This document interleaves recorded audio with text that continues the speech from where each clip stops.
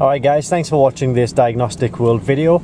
We're in the cockpit of this VW Golf Mark 5 and as you can see on the dashboard here, we have the ABS and the traction control warning lights. We're going to use the iCarSoft VAG2 kit to diagnose this. The kit is available at Diagnostic World. It's www.diagnostic-world.com.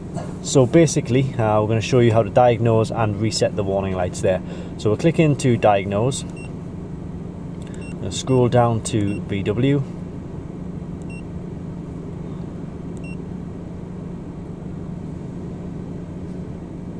and then we're going to click onto Modules, and we're going to go to Brake Electronics, read fault code, and then it's giving us a fault here of 00287 speed sensor rear right. So what we've done is put a new ABS sensor in the rear right hub, and all we need to do now hopefully is just simply clear the fault code, and that will allow us to reset the warning lights here. So we'll click onto clear fault code. Now both lights are flashing and they should turn off any second.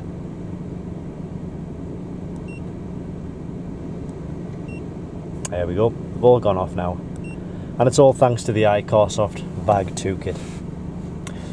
The name of this kit is due to change to the VAWS2 kit, VAWS2 kit. The software on the kit, the running of the kit is exactly the same, so if you see VAG2 or VAWS2, please understand that they are the exact same kit.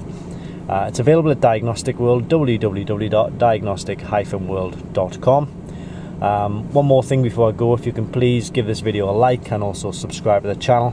It really helps us make more of these videos in order to help you. Thanks for watching, and I hope this helps.